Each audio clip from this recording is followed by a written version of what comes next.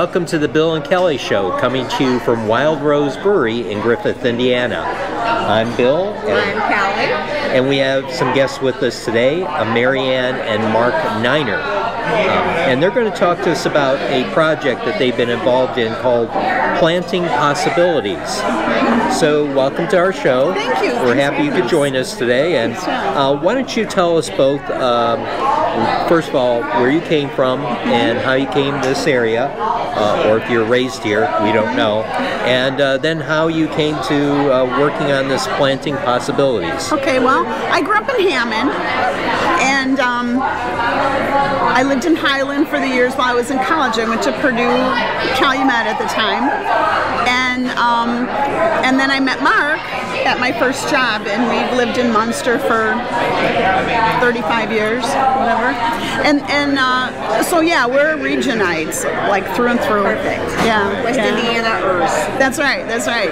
And the way we got, involved in this to start is that we have two children. Our 28-year-old son has autism, and he's very high functioning. But what we saw is through high school, and when a lot of people with disabilities, when they get out of high school, a lot of them are able to work out in the community and want to work out in the community, but they need just a little bit of help to get them there.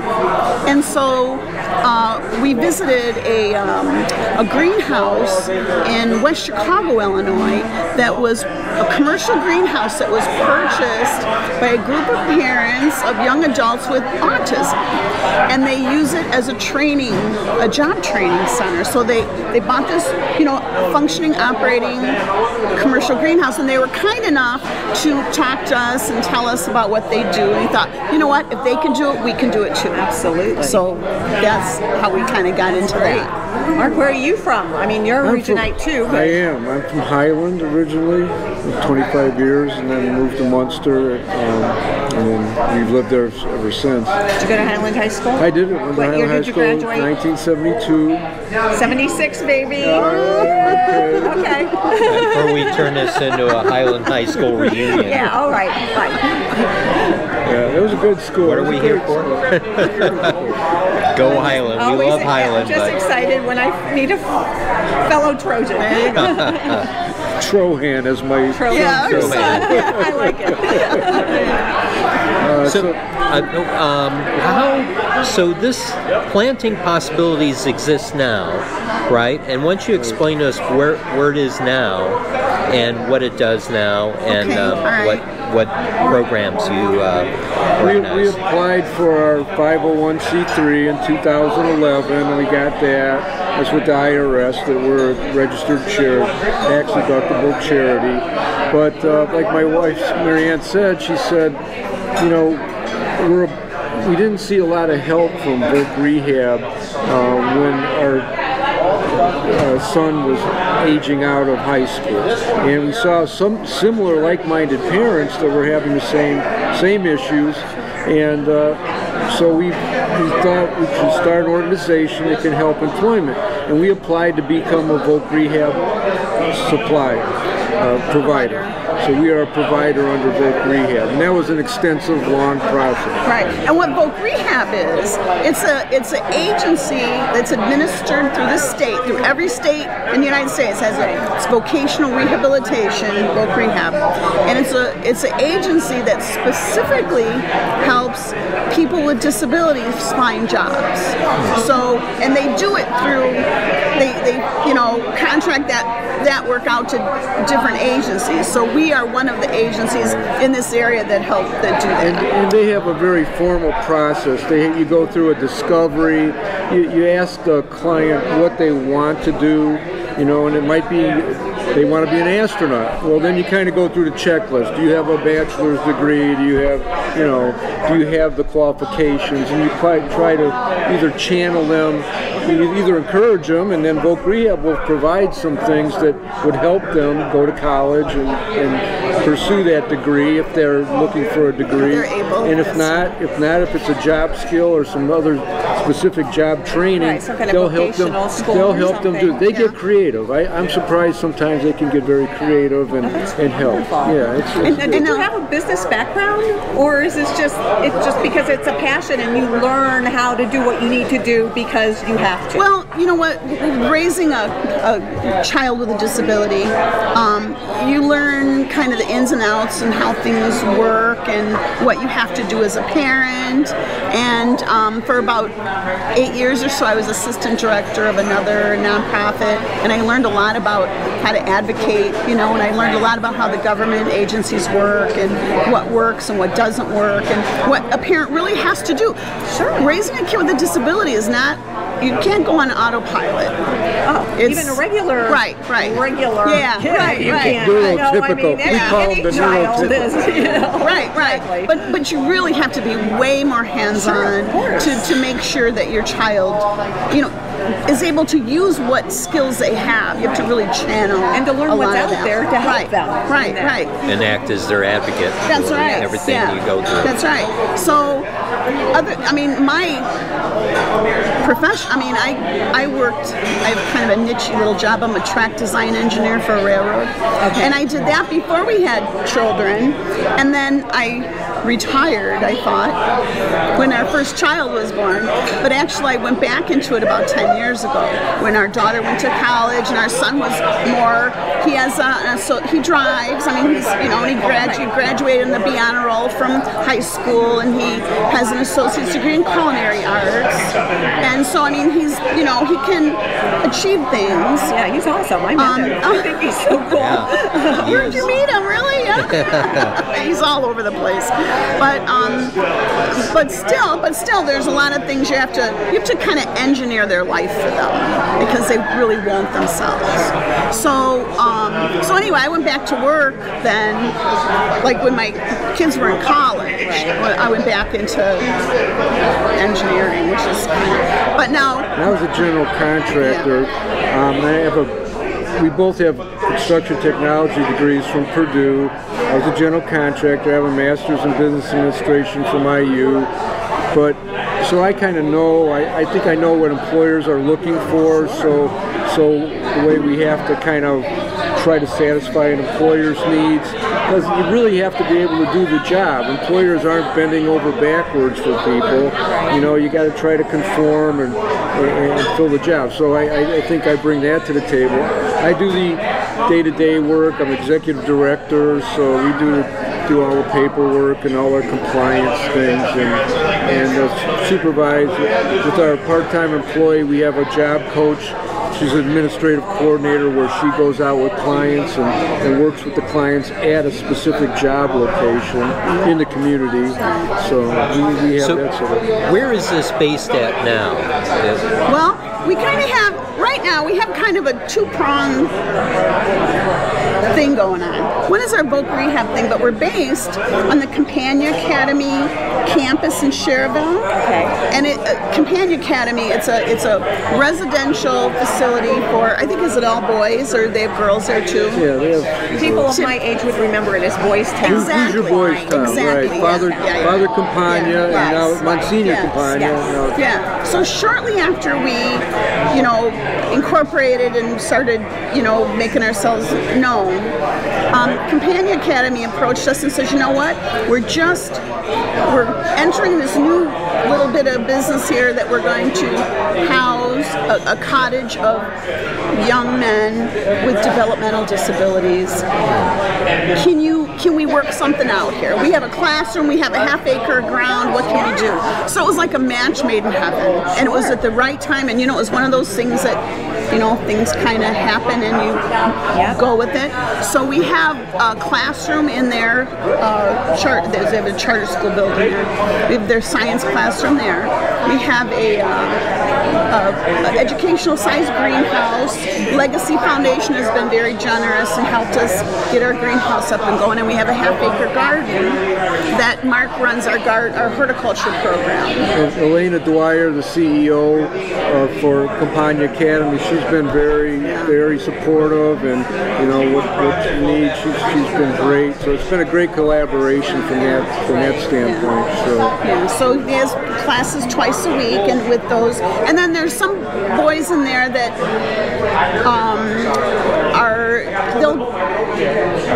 looking at an employment track, they probably work with me more one-on-one, and we maintain the garden. We do maintenance around Campagna too. We clean the gym and mop the floors, and get into work habits, good work habits. That's good work habits. That's what it is. Training in what the work environment, coming to work on exactly time, what's expected. Do the things at work that we kind of don't think about too much. That a job is, start time isn't a suggestion. It's like when you're really supposed to start. And there's things at work that you maybe don't want to do, but you have to because that's. Yeah, as a restaurant manager, I cleaned many a bathroom. Right. So all those basic things that you have to kind of really start with the basics. So the future, what you see is this next step for next phase. The next phase, if you will, is kind of a next step, and it's based on horticulture, right? Yes. And setting up an environment where they can be trained in how to grow things and how to take that, make it into a livelihood. It'll be a skill. Well, it'll be a skill they can use all their lives. I mean, to grow a small garden at a place where they're going to live. Construction, right? But so some of the things I know, building the greenhouse and things like that. See, I was a flower gardener, easy. So we got into a lot of with the boys at Campagna too. To kind of grab them as go-to food for 14-year-old boys, right? They like cheese, so we make a caprese salad with the tomatoes, with the mozzarella and the basil leaves on top, and olive oil. I mean, they like that. They really like that. But we have a horticulturalist that we work with. Yeah, Jim Hicks.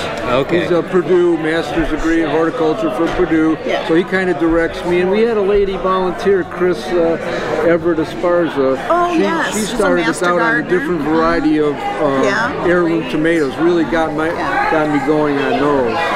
Yeah, we've learned that there's always somebody out there that knows what you need to know. Oh yeah. So we seek those people out, and that's worked well. Yeah, sometimes it clicks. And it's a worthwhile cause too. My goodness. When you get your culinary school going, I'm sure you'll get people from and asparagus coming to teach the guys some of the. We've made different connections with different people that say, "Oh yeah, when you're ready, just call us. Just call us. We want to be part of it." The boys there at Campagna to get to eat food that they raise themselves. Yes. That's the end product right there. When we grow the corn in the summer, we take the corn in, put it in the pot, cook it right there, and they really enjoy it. Harvest time, they just run around the field. It's hard to get them to focus, and all the peppers and everything coming, the big purple eggplant. They like picking all that stuff. So I hear you correctly, part of this is like an event center that you can possibly rent out? Yes, like events, weddings, or whatever. So really you could have like a farm to table type situation set up. It'd be nice to have a big old barn, somebody donates a big old barn somewhere. From somewhere in Indiana, they're trying to save the barn. Somebody out there knows somebody. Or we'll even take the land that the barn is on. Exactly, Better yet, Someone wanting to retire from farming, maybe have a back 25 or something. It's like, talk about leaving a legacy, Absolutely. To know that what you're leaving can help somebody and continue to help somebody forever. That's right. Paying it forward, baby. That's the best way to do it. Yeah, some of the things that, and I know working for a school district, people don't misunderstand autism. And, there's various different degrees, and there's some that have an intelligence level that is beyond anything that anyone sitting at this table can. They may be able to run the books and do it, but socially they're totally disconnected. And so that it's a shame because a lot of times we classify those people and try to isolate them when they could be more functional than or try to put them somewhere that we think they should go instead of where they know they should be. And but this type of effort gets them involved and gets them to feel involved. And you're right. I mean, because not doing so, then they suffer the possible depression or not getting caught up in something that really they don't feel good about. That's right. And so this is absolutely awesome. So where do we go from here? So what do you look as a timeline? If you had to, ideally, I guess. Ideally, we find land this spring and start putting up our food houses. Yep. I like But, We're with you on that one. That's yeah, but that's, I mean, that, you know, and we have been out, we're actively looking for land. And that's a little tricky too, because, and I told you about the greenhouse out in West Chicago, that the people were so nice as to, you know, and they shared they've been in business long enough. I think maybe they've been in for more than 10 years now.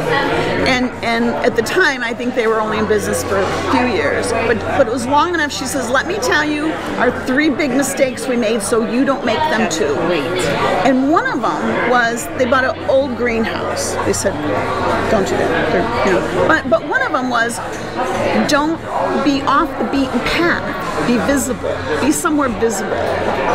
They're an industrial park. A very nice industrial park, but it's not people don't know it's there. That's right. They have to know they're there to go look for them. So that's one of our qualifiers for a piece of land, is it has to be somewhere where a reasonable amount of people drive by.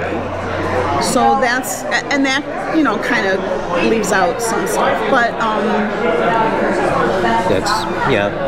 so you go to stand or somewhere that draws in business. And we're looking everywhere from, you know, west side of Dyer all the way to I-65 and north and south, and, you know. Now, are you having any fundraisers or anything coming up that people might be interested in? Actually, we're having our big annual event. We have a golf outing in August.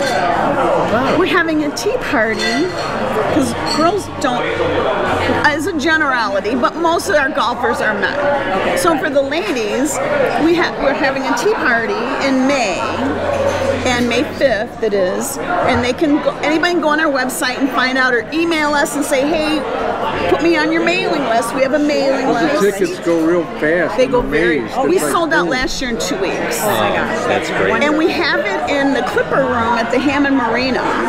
Milan up there is so gracious enough, they let us use the space. Nice. And we have a friend, Denise Buck, and her friends, they put on the tea for us.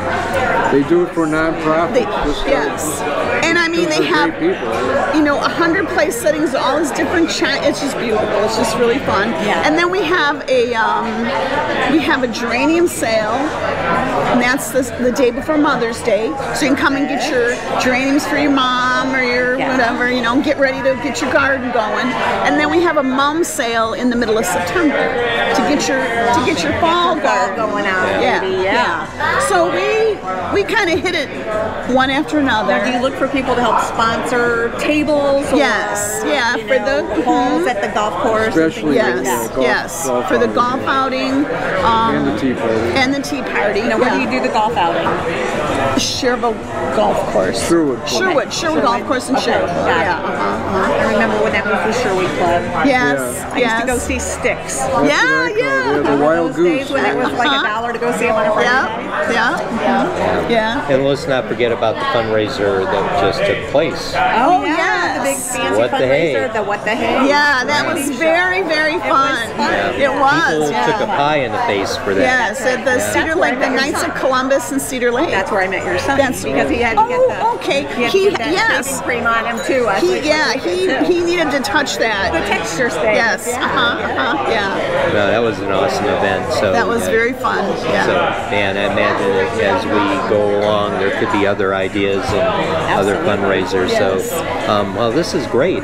So we're looking forward to getting this word out for you, and we'll put all the information on our website. And so you guys can know where to go find things and how to get in touch and where to go to donate land and barns and all that.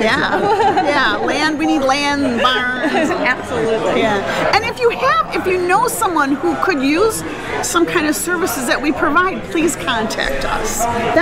That's why we're out here, you know. And like I said, almost every time after we go somewhere, somebody approaches us.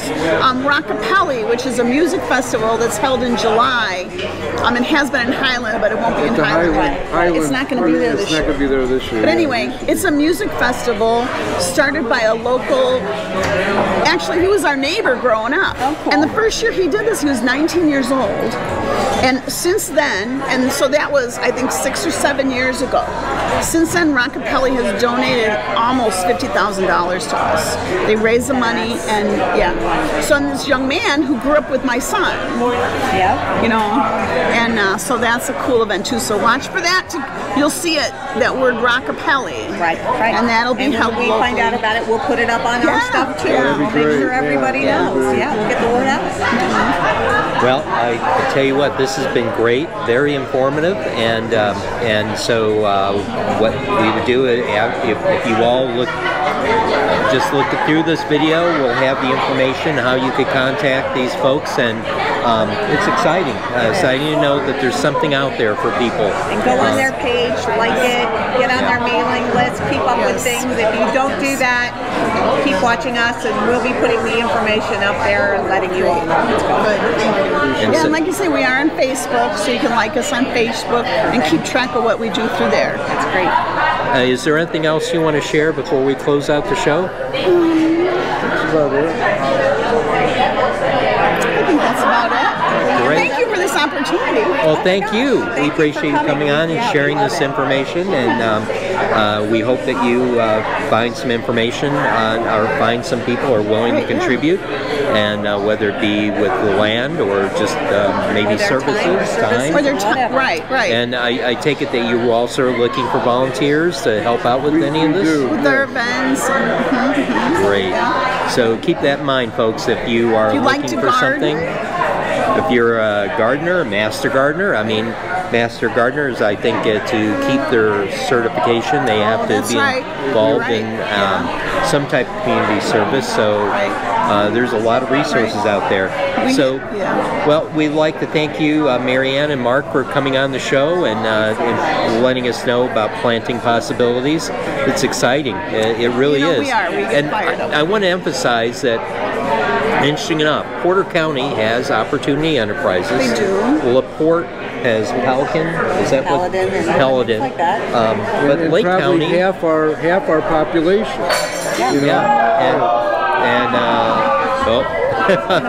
Excitement here at Wildrose Brewery. Broken something. So we'll get the information out. Again, we appreciate you coming on, and for all of you, we'd like to wish you a safe week and safe weekend. It's going to get cold, so stay warm. I'll see you guys in a week. I'll be back. Bill will be doing some shows while I'm gone. Yeah, let's get out the violins now. That's right. I'll be in Costa Rica next week. And what did you say the temperature? Temperature's supposed to be 92 the whole week I'm there. Okay, we'll cut this off right now because people are getting sick out there. Thank you again, and we wish you a safe week and weekend. Goodbye for now. Thank you.